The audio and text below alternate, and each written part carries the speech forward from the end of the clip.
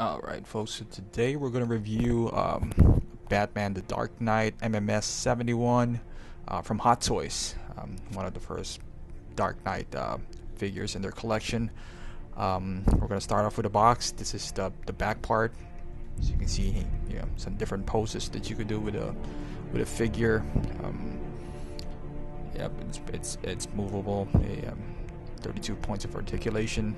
This is the side of the box. Box is pretty neat. It has some texture into it, and this is just the outer sleeves. So on the right hand side, you can see the Dark Knight logo. And once you remove that outer sleeve, you get inside the box, which is this part. I'm not even sure if that's actually Christian Bale or the figure itself. So that's how detailed it is. You can see the side, some pinstripes on it. It says the Dark Knight Collector's Edition MMS 71. Yep, it has a flap as well. It sticks to a Velcro. There you go. And on the plastic, it has the traditional Joker "Why So Serious?" It has the smiley face on it that goes directly to the head of Batman, which is a pretty neat touch. This is the outer figure, some poses that you could do. Yeah, that's pretty neat. Probably can't see it well because of the glare, but once you open the box, you take it off. This is what's inside. You can see how the accessories were laid out. And I took a video of it as soon as I opened it up. See him, he's still all wrapped up.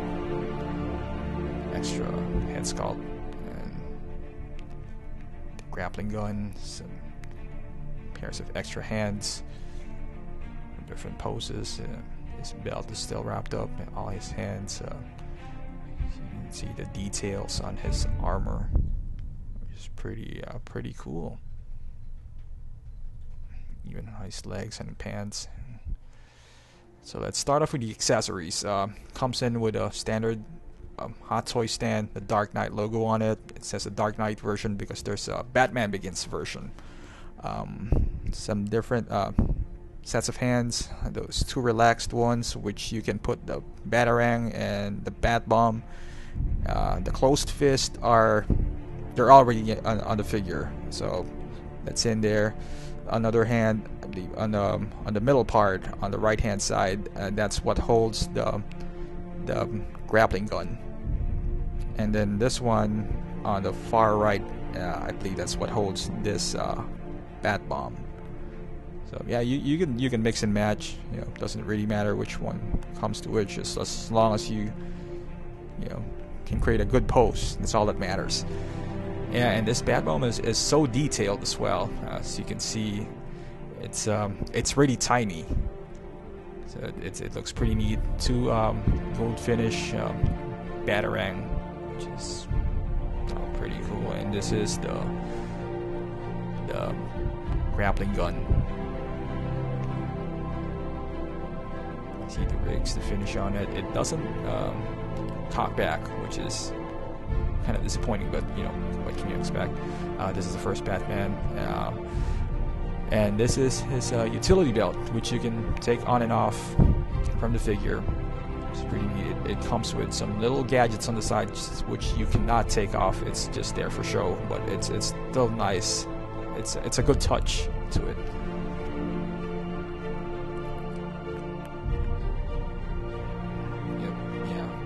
So it's pretty easy to snap back on and off on the backhand side, as you can see it there. It's like a real belt.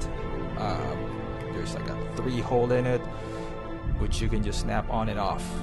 So it's pretty easy for you to whatever, if you want Batman to have a belt or not, So. And on the back of the belt, there's a hook which you can put the grappling gun to it. So that's a good touch as well. This is the stand again. Alright, so now let's go to the figure itself. Alright, so this is him. As you can see, head part is really great. And the armor is made out of rubber, but it has different layers on it. The top armor is made out of plastic, and you can see the bottom part. You can take it all off if you want to. The boots can be taken off. I've seen some people sell it on eBay. You know, they chop the parts off. This one you could take off, like his armor. Be careful on those things because they are sharp. I tried. I think I almost cut myself a few times. Head sculpt, it's amazing. As you can see his eye. There's like a little red on the right hand side. The details are just amazing on this guy. It's actually I mean, the details on the head is comparable to DX02. I wouldn't say comparable, but you know, it's not far off behind, unlike his Bruce Wayne counterpart. But I can live with it. You know, it's amazing. And this is the left hand side of the figure. Let's see, that's the armor. It's like a two-part. The shoulder part. That's what makes it a little bit harder to pose because of the fact that it's made out of rubber, even though it has some some pretty good articulation points. But it does go back and forth, especially on the knees and shoulders, because of the fact that, yeah, as you can see, his knee pads, it's all made out of rubber. The details are great. Yeah, that's the cape, his shoe, it's all great. It's just the posing part is a little limited compared to other Hot Toys. So you can see his belt. The details, it really resembles his the Dark Knight armor, the same as in the movies. No oily abs, that's only on DX02, which is great. There he is with his stand. And this is the back part of the figure. This is without the cape. Of course, you can take the cape on and off, but to tell you, it's really hard to put it on. I haven't fully figured out how to keep it in place without, you know, falling off. My friend has a DX12, which he told me you need to snap it on, but I'm kind of scared to put it in. So yeah, we'll see. Maybe if you know some tips, just put it on the comment section. This is the side armor, which is great. You can see the closed fist, and on his leg part, so you can see the details. It really does look like the Dark Knight armor from the movies. Even the shoes, look at that. Look at. Right, I didn't even take a video of the sole on this shoe, but it's just that's amazing as well. The creases on his armor are just great. This is the grappling gun. You can put it on the back of his belt. That small hook right there makes it easy to just snap in and out.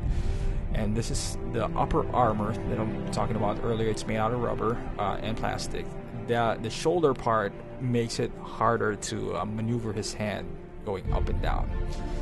Now this is the extra hand that comes along with the figure. A lot of people say it doesn't look like Christian Bale. Yep, it does not. It's somewhat, I guess. It looks more like Keanu Reeves, but in case Keanu plays Batman, then you're all set. You know, I guess that's the best part. But it looks a lot better in person. You know, it's not that bad. It's just not DX12. Obviously, DX12 came out, you know, a few years later, so it's a lot more expensive. It's a lot more detailed, but it's not like this head is Superman Returns kind of head sculpt. It's not. It's actually better in person, and it doesn't look bad. As you can see as you can see the head attached with the armor, it does not look bad at all.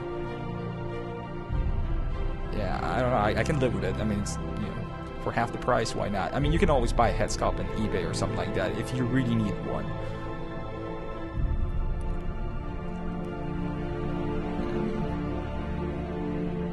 You know, could be worse. I guess. Like I said, and there you go. That's pretty much it. This is another picture that I took. I'm gonna have another video of some post action, you know, whatever it might be on this figure. Thank you so much for watching. So anyone wanting to buy MMS 71, hopefully this helps you out in your decision. All right, have a good one. Thank you for watching.